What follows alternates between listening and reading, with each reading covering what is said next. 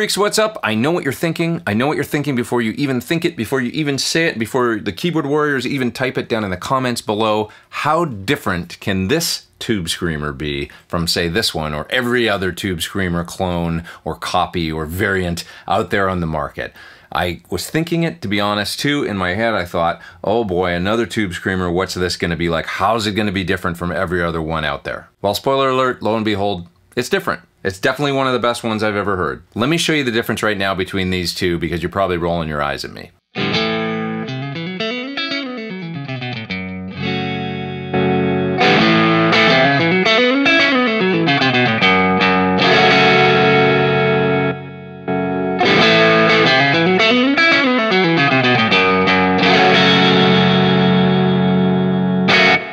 Okay, now that's with setting the knobs as close as I could on each pedal and matching up the tones as close as I could. Sounds different, right? I preferred this one. What I dug about this one was that it has a more sort of complete overall sound without that delineation between clean and dirty that I hear with so many Tube Screamers. Long story short, it sounded more actually like a cranked up tube amp to me. It's a little warmer, has a little bit less sort of pedally hash on the top end. The low end cut is about the same on both of them, I would say. But this one is just a more sort of rounded, kind of mid-centric, complete sound that I just preferred. And that held true throughout this entire video. I kept comparing it to this one for all the different tones that I was using on that track at the beginning of the video, and I always ended up preferring the sound that this one made. Is it a huge difference? No, it's not a huge difference. It's 15% or 20% different or something, but I did prefer it about that much more. Now, what's the story on this? Well, there's a fella named Tamura, Mr. Tamura, Tamura-san, and he evidently is the original designer of the Tube Screamer pedal, and he looked at over 100 Tube Screamers over a period of a few years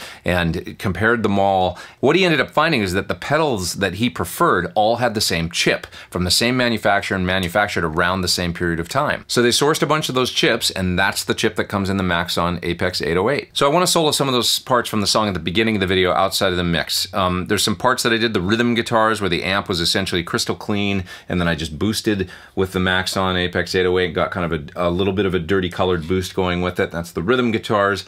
For the lead guitars, I cranked up the drive a little bit on the pedal for the first solo, and then for the second solo, I cranked it up quite a bit more and ran it into the drive channel actually in my PT15 amp, which was set for crunch, and I did the sort of boost the Marshall thing with this pedal. So I got a variety of different tones going, a couple different guitars, all that good stuff. And I'll also give you some more playing examples. Let's check it out. It's the Maxon Apex 808.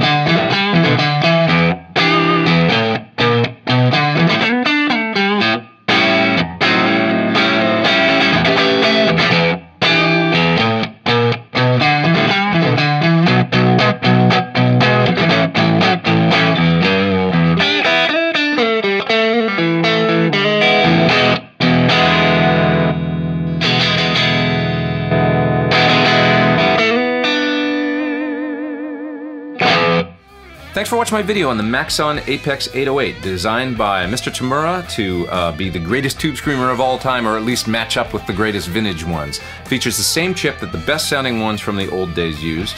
And it really is, I think, to my ears, one of the best tube screamers I've ever tried, that's for sure. You can check it out further at that website you see down there in the video description below. Click down there and it'll take you to a link, tell you all about the Maxon Apex 808.